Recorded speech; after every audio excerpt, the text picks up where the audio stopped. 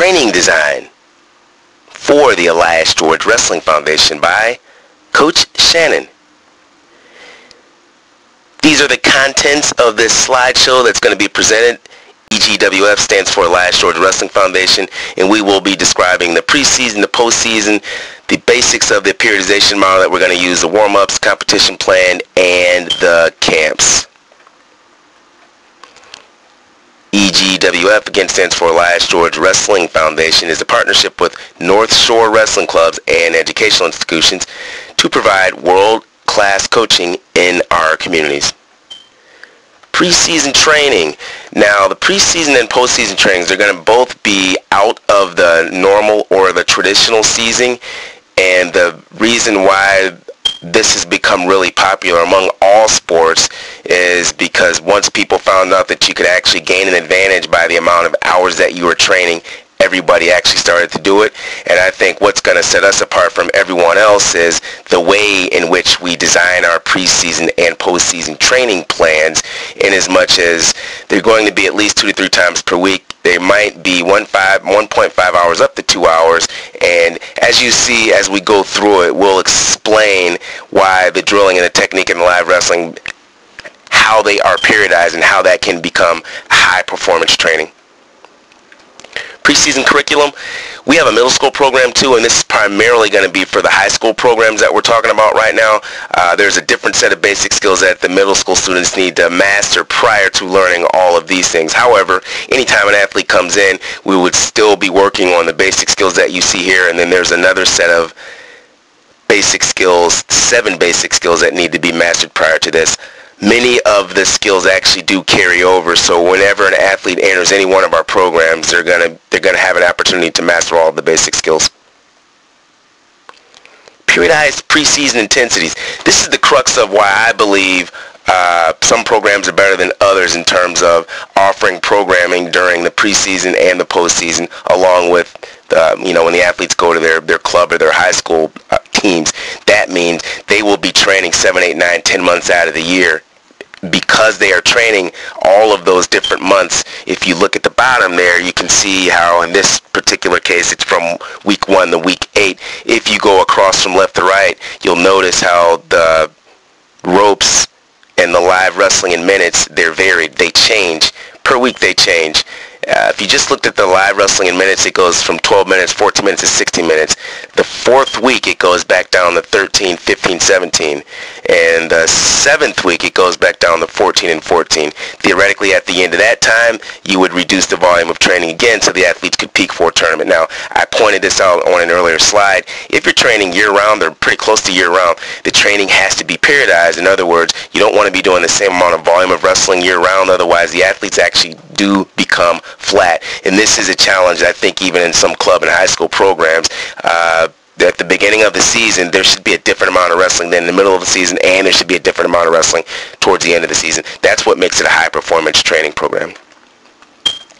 Postseason training, somewhat of the same information there with regard to the training, except for wrestling, this is when we would really focus on freestyle and Greco-Roman, trying to get athletes to see that these are the different styles, and this is the Olympic style, and this is what they do around the world. In terms of the training blocks and the amount of time that they would be wrestling, they would be really similar. Again, the difference between the postseason and the preseason would simply be the style of wrestling.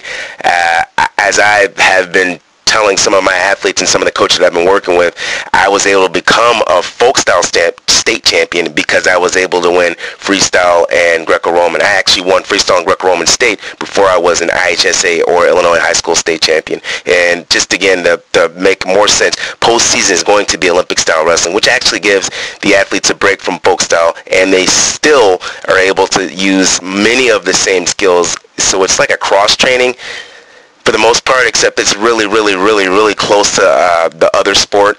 Some cross-training perhaps is, you can call weightlifting and strength and conditioning cross-training because it's going to help your sport better. Freestyle and Greco-Roman are so similar to our sport. I don't even know if you can call them cross-training, but they are definitely something that's going to make the folk-style wrestling better, and I believe that's a very important part of the postseason training. Postseason curriculum, you can see there we've got skills that we're going to be working on for all 3 different styles. depending on what style you're doing, you're going to, have to focus on a little bit different skill sets. In terms of the Olympic style of wrestling, gut wrenches, you're going to have to learn how to do both of those to learn how to offensively attack them and the actual counterattacks. Now, when you put all these together, you have a completely well-rounded wrestler. And I believe, again, when you go from postseason to preseason, you actually get a break from doing some of the skills that you're actually, going to be using in a different part of the season. However, you're still strengthening the main muscles of your sport, which are wrestling muscles, and you're giving your body a break from doing the same things. And that's a big part of the periodization and the training, high-performance training, too. When you are stimulated, because sometimes you're giving your body a break from doing what you've just done, you actually can do what you're going back to stronger. To make a long story short, when you break up the season into segments and you do different things, because the practices are varied, you can actually become better. Periodized postseason intensities. This one is a little bit longer. We're going to actually have 2 8-week blocks. I've just kind of portioned them together here. But as you can see, again, if you go from left to right, everything changes. I believe rope climbing is a big part of the grip strength, so I always put that on there so you can clearly see how they start off at 3 and then it goes all the way back down to 3. In case of the wrestling in live minutes, it starts off at 12 and then it goes all the way down to 16. You'd be saying, well, shouldn't we be increasing the amount of wrestling that we're doing as the season progresses? Yes, to a certain extent. Around week 9, you actually, you start go the other way, because that's a long time to be increasing the wrestling. And if you keep increasing to a certain point, there's a point of no return. You actually start to decrease your fitness when you go beyond that point. Because you will actually be competing and you'll be having training, you don't need to do nearly as much wrestling. And again, that's one of the mistakes a lot of coaches make, where they just either leave the same intensity in terms of wrestling, let's say 12 minutes for the whole season, or they leave the same amount at 18 minutes for the whole season. Both of those are, they may not give you the highest performance of training because they're unperiodized, if that makes sense. So, again, the whole idea behind periodizing training is to vary the amount of training to get a better response. Practice plan. Now, this is an hour-and-a-half practice plan. It could be 2 hours or it could be 45 minutes. The idea, though, is that you're breaking up the training times into specific periods or blocks of training. There I've listed 30-minute, 30-minute, 30-minute, and each 30 minutes you're actually going to do something different. It could be 2 hours, and then it would still be portioned off, so the entire practice is not the same thing. Again, when you vary the practice, the body is stimulated and you get a better response that way. I'm just giving you an example of an hour-and-a-half long practice where it could be shorter, it could be longer, but I want you to focus on how it's broken up into segments so it is very organized. And then when things are more organized, you should have a very good training response. Now, you can mix this up. You can do drilling and then live, or you could do drilling and then technique, or you could, mix it up so it's not the same thing all the time. Instead of doing 10 minutes on the feet, maybe you do, 20 minutes on the feet for the total, or maybe you do 20 minutes in parts here, or maybe you do 12 on the feet and then 8 in parts. So just so that you're varying it, you're not doing the same thing all the time, and you can do that with each segment of the practice.